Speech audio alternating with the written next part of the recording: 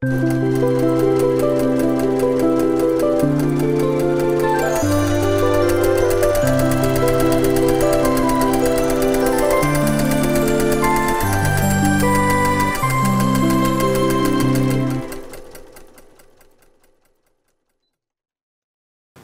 everyone, welcome to Weekend Project. I'm Laura Lynn of the Mom and Pop Quilt Shop, and we're very happy to see you here today. Today, we're going to work on something that's been a request a couple of times, and we're happy to do it. We just didn't had a chance to get to it. It is quilting as you go. We did it as a bigger project on one of our blocks of the month that we did for Christmas a couple of years ago, but I did it more as a row. I did it as a row to row instead of like a block quilt as you go sort of thing. So what we have here is I have two separate blocks. And I did them in two very separate ways. I just did one. Well, these were actually demos. I was testing out our AccuQuilt cutter, and I made these two blocks just to make sure. And I thought, oh, you know, I'll make a nice little table runner. Canada Day's coming, so why not?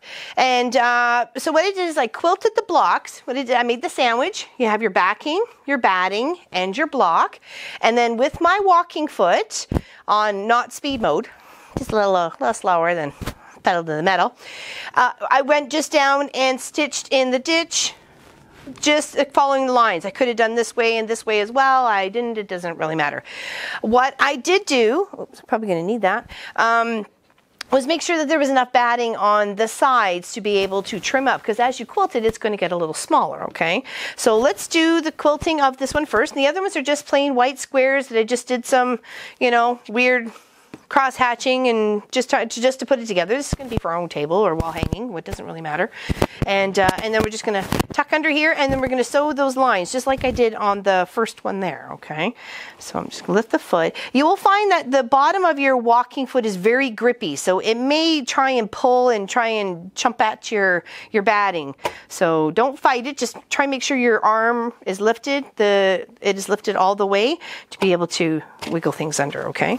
And then just in a nice big stitch, it's not the 2.4, it's usually I go like 3 or 3.5, and just try and stitch in the ditch as close as you can. Did I hit the record? Oh, I did hit the record, sorry. I'm like, did I hit the record button? Before we get too far gone here. All right, there. And then just same, making sure you lift the foot all the way. And then line it up, and we're just going to go down the 3 lines. Just to show you how easy it is to quilt as you go. Okay. And of course you just do this on a bigger scale to keep progressing and progressing, and you can make a nice big quilt project. If you don't have the neck space to be able to free motion one or ruler work one in your machine, then this is a great way to do it as a quilt as you go. Okay, did it pop up? No.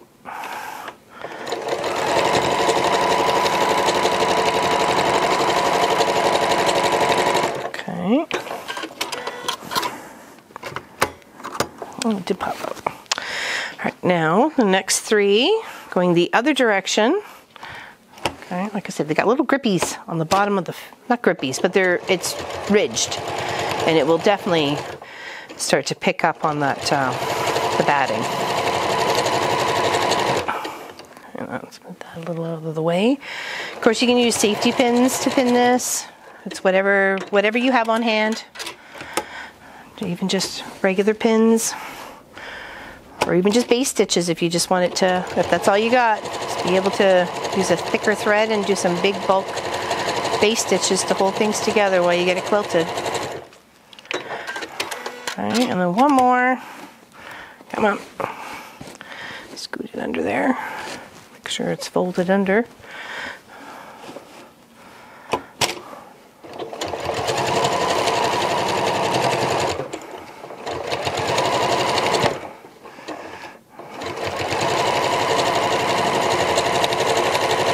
There we go. And that's really one block quilted right there. And if you did, you know, that couple of blocks every day, you'd have yourself a quilt in no time. Okay. okay? So just very simply quilted. It doesn't have to be fancy, but you can do fancy. It's up to you. You can do the whole free motion part.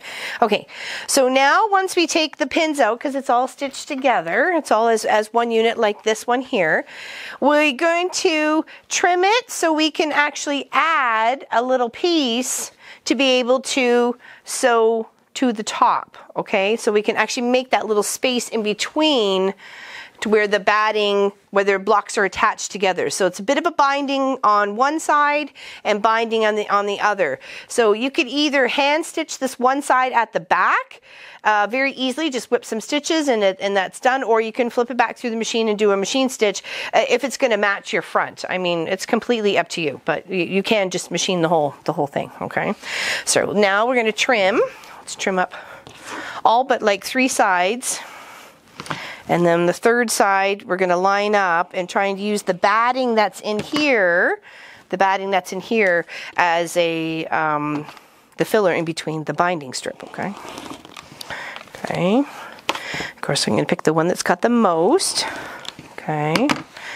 And then now what I want to do is be able to trim the back off completely, because this is where you can add a different color binding. I'm just using white because I'm just doing something red and white, but if you want to use red, this is where, you know, I could keep it, but I'm going to trim it because it needs to be like everybody else, okay? All right, and then trim this to be about, I'd say, a 1/2 inch, because the strip that I'm using in between to go from one to the next is 1.5 inches. So if you think 1/4 inch with batting and 1/4 inch with batting, that's kind of like maybe a thick 1/2 inch. So, you know, a 1/2 inch in the strip of the batting being left over, it seems enough for me. Okay, let's just do that. Okay, now we take the front, because we already got one on one side here, and that's we're going to need one for each side, right? So we're going to do the top part here, and we're just going to sew all the way down, right through, okay?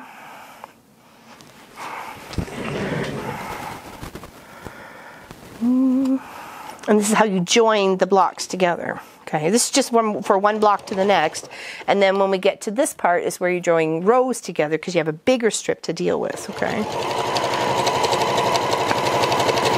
This is a great way to bust your batting scraps left over from projects, because I have a lot when it comes to the long arm stuff, so. Okay, there we go. And then once that gets flipped, it covers the batting area, and then this is enough room to get attached to the other side, and you got your binding in there, okay? So all right, now we're gonna put those two pieces together, okay? We're gonna make them so they're one.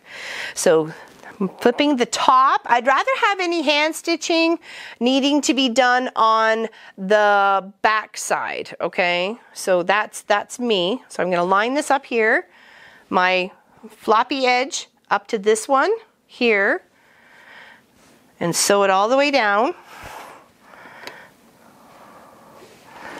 Okay, come on, sneak under here. It's persuasion. And this is a great project to try your walking foot if you hadn't tried your walking foot before. It helps just go smoother over all these layers, because in the end, when you think about it, we're going to be going through like 5 or 6. Come here, move over a bit. Really? Seriously? Okay, there we go. What is going on? Are we having a moment, Danie? All right, let's try this again, shall we? Nothing like sewing machines with attitude.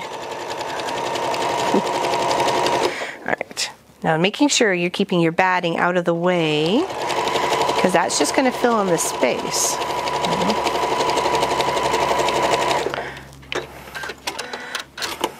All right, so now when we flip that over, that's enclosed on that side, and then this side here is where we tuck in the batting, just right next to the next section of batting, because it's just right there, edge to edge. Flip that over, tuck in the 1/4 inch seam allowance, and stitch down. And that's that. Isn't that easy? And then you can just do some whip stitches through here, or if you wanted to do it, you could do it the opposite way, and then on the front you're using decorative stitches from your machine as an applique. Wouldn't that be nice? Be like a little applique from block to block sort of thing. I don't know, you could do lots of beautiful stitches. I'm sure your machine even has like 4 or 5. You could still do some fun stuff. Mix them up. Mix them up. Go crazy. All right, so then just pin that. And like I say, you can either whip stitch it, take it as a project to watching the kids and their, well, baseball is coming. We all know that. You can do 1 block at a time sort of thing, take a few. And there you go. You can make placemats or little baby quilt or a picnic quilt or something like that. But I can easily just sew right down here because it's going to be in the white. It'll get lost in the white. Okay, so that's why I chose to have white as my thread and my fabric. Move it out of the way because you could easily hand stitch this.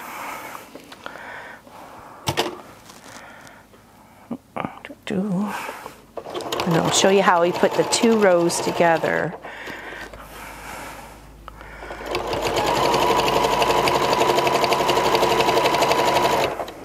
Okay, make sure all the raw edges are tucked in. Okay, nice and smooth. And then we just trim up after. Okay. There we go. There's that side. And that side. Okay. So now what we do is we trim one of these sides because we're going to add it to this one. Well, actually, I think it's going to go this way. So, because I want it to be like an X or a 4 patch, a big 4 patch. Okay. And then what we do is we do the same thing. Okay, this is going to go here. That's going to go there. We take this, flip it to the front, put our pins in. See if we can line this up a bit. You know, line those 2 seams up so they look like they're supposed to be there. And we'll sew that down. And then we can do the same to the back side here with the other strip. Let's pin them at the same time. Okay, I just want to get that one there. Let's move a few pins here. Hope everybody has a fantastic Mother's Day weekend. We're going to continue working on our seahorse project tomorrow during the live stream, Saturday at 1 p.m. Eastern, so please feel free to join us there. And we do have some schedule changes towards the end of the month, so please check out the Facebook group or the Mafia group, or even just on the YouTube. There's a community section there. You can always click on that. We try and keep things posted up to date there. So, okay. Please and thank you. You're not going to miss any, well, there will still be streams. They're just going to be one on a Friday and one on a Sunday. So Pop and I can go celebrate our 24th wedding anniversary a little early. Normally it's on Canada Day, but he's got to do some business in Prince Edward Island. So we're going to take a little trippy together. Oops, I missed the one side. Okay, pin back up. Oh no, I missed on that side. Okay, here we go. And here. And here, there we go. Something was looking funny. Okay, now we're going to sew that seam all the way, okay? And that's going to give us our place in between here, as well as the piece to be able to flip. And then we got the little piece. Oops, there we go. It's around here somewhere. I think one of these pieces is it. Oh no, it's the one that fell on the floor. It goes in between, okay? We'll get it. But you could easily just leave that amount of batting on the bottom of the block, like on the 2 sides or the 4 sides or whatever, just be able to leave that enough, or instead, or just insert a piece. There's many different ways. I'm not going to say this is the only way to do quilt as you go. There's probably about 110 different ways, and I'm sure people are going to think of more as they go along. So this is just a way that I have seen and have done. So pins are pokey today.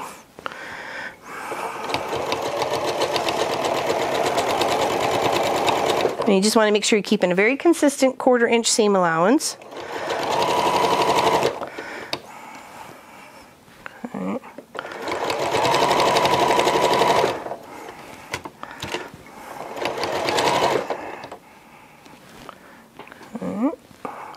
So there, I'm trying to make sure everybody's in there. You need the whole section, so that's 4 bits of fabric and a bit of batting. That's why the walking foot is very much designed for these sorts of situations, right? Helps move things together as one unit.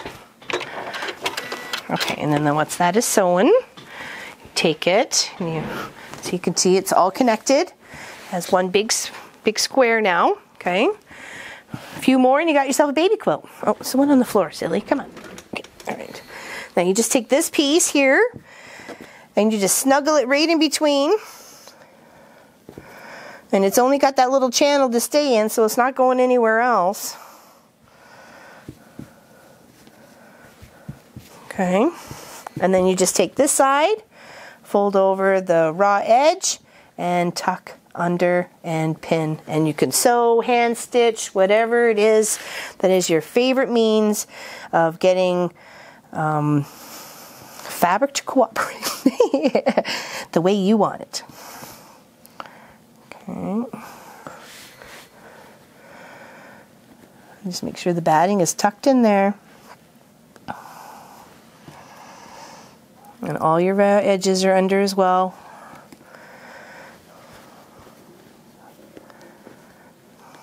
And this would be a great one to do like a Christmas project, you know, blocks for Christmas. Great hand project.